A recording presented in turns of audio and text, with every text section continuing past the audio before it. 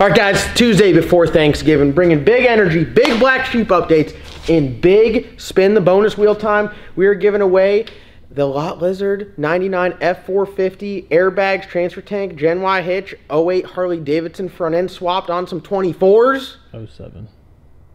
07? 08 changes the body style. Damn, bro. You were close. I don't know my You were real shit. close. Does that mean I shouldn't spin? No, you should definitely I spin. should spin? Yeah. Which way are you feeling? This way or that way? Guys, that way. That way. Let her rip. Let her rip. All right, guys. Whatever this lands on, all day today, you get the multiplier. Second time spinning it. Winston's fun at the first time. The price is right. Oh yeah. Oh yeah. Big. Big.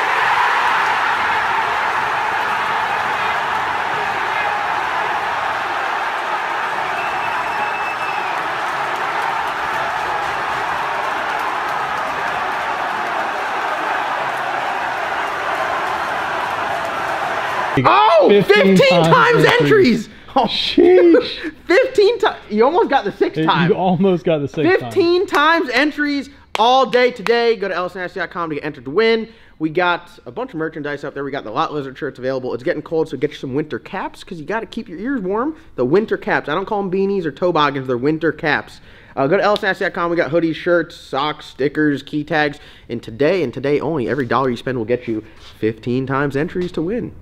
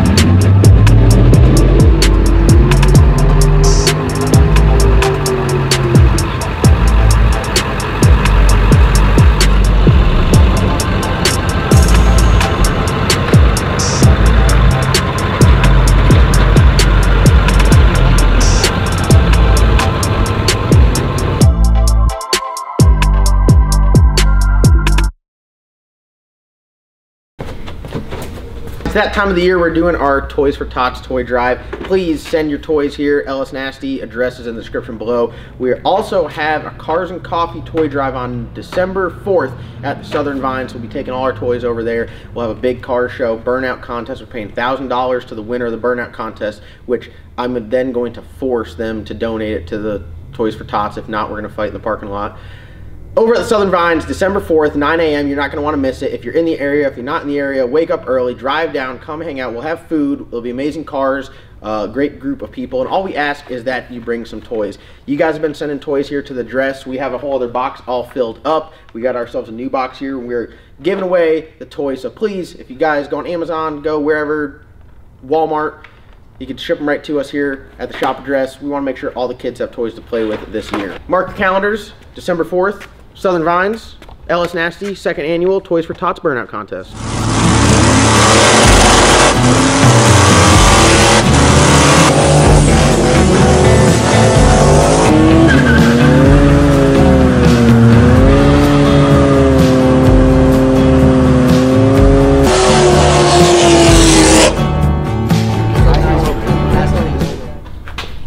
Oh, sorry, I didn't see you there. I was just talking with the black sheep here.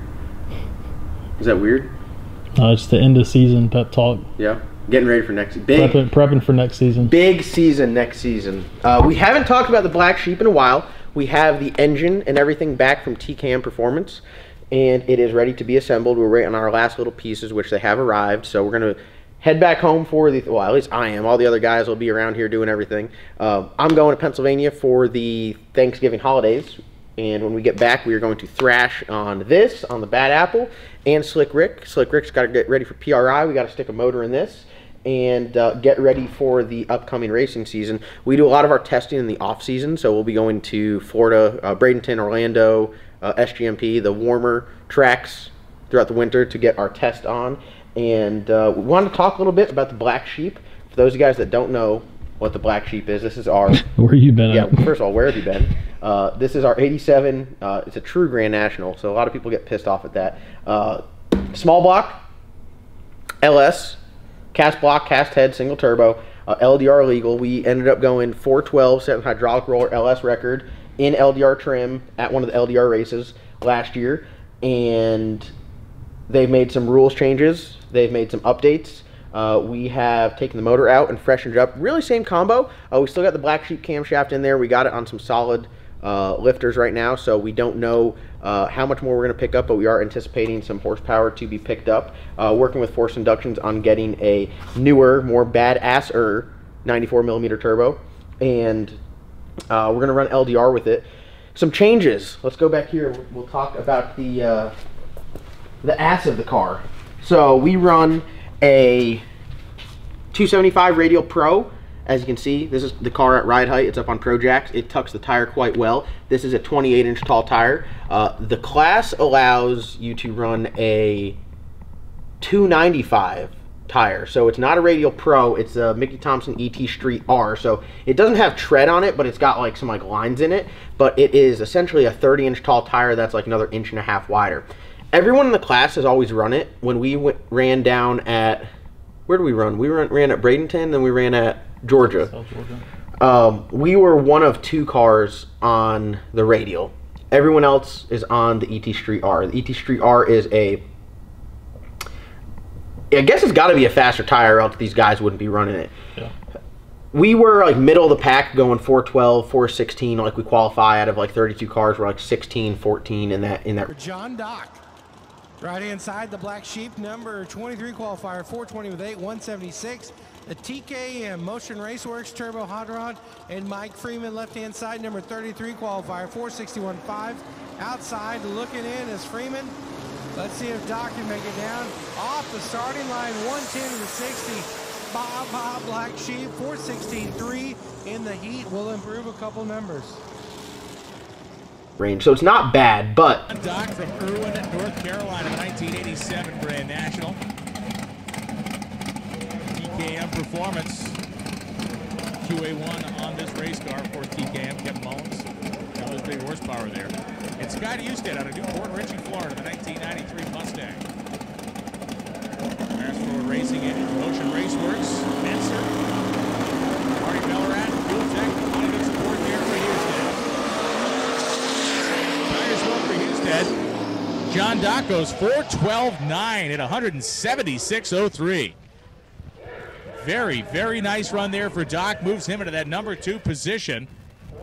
412.9, and the speed is there as well at 176.03. Actually moves into number 3, a thou behind Gargas. So you go 410.8 for Martin, 412.8, and then 412.9 for John Dock. Very nice runs. It's not where you really want to be when it comes crunch time, because you're going up there in eliminations, first round, heat of the day. You got to get after it. A lot of these guys during qualifying will hold some numbers in the bag.